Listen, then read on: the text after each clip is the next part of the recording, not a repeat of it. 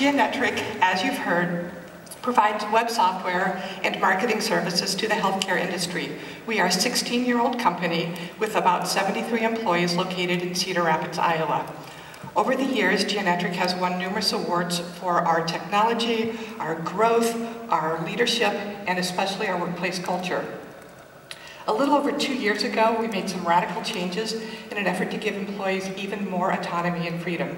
We completely eliminated the manager role, so employees now work in self-organizing teams that prioritize and manage their own work. We expanded the agile software methodology that we use within the software team across the organization. What that means is all work is visible and product is delivered in short iterations. So the focus is on continuous learning and improvement, and value is defined by the market or the client. And finally, we ditched traditional annual performance reviews. Feedback comes from the teams, it's immediate, and it's built into the system. We've had the same 4 success metrics for years. The top 2 are financial. They are top-line growth and bottom-line profitability. And the other 2 are more subjective. They're client and employee satisfaction. But employees are bonused based on those top 3. In the spirit of transparency, we have always shared our satisfaction scores publicly and shared the financial information with employees in every monthly company meeting. Despite all of that, at the end of the first year of this transition, our results weren't good. Fortunately, our client satisfaction scores remained high, which means our clients didn't see the turmoil, but inside the company, our growth dipped, profitability, and employee satisfaction scores all sort of tanked. Employees were, that's sort of the nice way of saying it, employees were confused and they were unhappy, and it showed both in our culture and our financial results.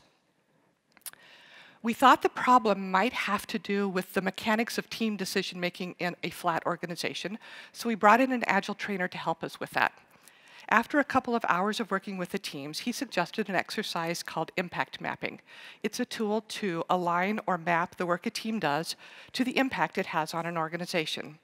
You start with the goal, identify who can make that goal happen or not, the influences that steer their decisions, and the actions I control that make the outcome that I want or avoid the one I don't. Given that we'd articulated the goals, shared the information every month, and gave them money based on that, this should have been a piece of cake, right? But it wasn't. And where employees got stuck was on that very first box. They could not articulate our goals. And that was a breakthrough moment for me. I realized, and I love bad analogies, but I realized it was like handing my car keys to a 15-year-old child without any training or any advance warning. Just because she's been along for the ride for 15 years doesn't mean she knows how to automatically be successful in the driver's seat. Just sharing data doesn't mean employees can understand, use, or retain that information. Feeling accountable doesn't mean I know the right thing to do. Having autonomy and power doesn't feel like freedom if I don't know what direction I should be going. It feels like fear. Iterating quickly without understanding the path I should be on doesn't mean I'm necessarily learning anything. So decentralization doesn't automatically mean that teams can step into their power. What we needed to do was some serious training around our business and financial information in general. Then we needed to help employees map their work and their team's work to the collective goals. And at that point, then the exec team could step back and let teams step forward into their power. And that's exactly what we did. We started with financial training. Financial terms can be confusing, and not everybody knows the difference between contract value and cash flow and revenue recognition and net income and all of those other words that we use to define how we do financially. So we taught them. And then we broke our financials out by teams. Every team, well, nearly every team has its own P&L. And we included those teams in our annual budgeting process. And then every month, the CFO and I sat with each team to deliver their monthly financial results and explain it to the team. With that basis, we did our own version of an impact map. I spent countless hours walking each team through our impact mapping process, and out of the end of it came this laundry list of all of the things we could do. But a laundry list isn't very helpful in and of itself. So we took it one step further. And each team ended up with a list of the top 2 or 3 things that they could do to help the company achieve those goals. Each team then created a mission statement. We know why we exist, and we know the value we provide to the organization, and a rally cry that gave them guidance and direction and added a little bit of fun. And then, because we love Post-it notes of all sizes, each team created a poster. And you can see they're not pretty and they're not polished, but they're useful.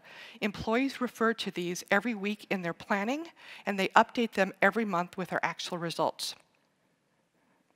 With that, we changed how we do company meetings, and we added what we call a team demo meeting. No longer do the CEO, the CFO, and I stand in front of the company and tell them how they did this month. Instead, teams send a representative up to the stage, and they tell their story. Here's what we planned to do. Here's what we actually did. Here are the results, both successes and failures, what we learned from that, and what we'll do differently next time. The impact our work had on our financial goals, and anything we plan to do next month that might impact another team or that we might need help from them. The change in the organization has been phenomenal to watch. Employees talk differently among themselves within teams and across teams, and they feel a sense of accountability, ownership, and pride. As a result, 2014 was our best year ever. Our growth rebounded substantially, our profitability was nearly double what we had forecast, and employees are happier. In fact, in our last employee satisfaction survey, we had 100% participation. Our highest category was commitment to Geonetric, and our most improved category was our agile culture. Employees now understand their purpose, and they have the mastery and the autonomy to deliver on their commitments. In other words, they work in a freedom-centered workplace, and the results of decentralization speak for themselves. Thank you.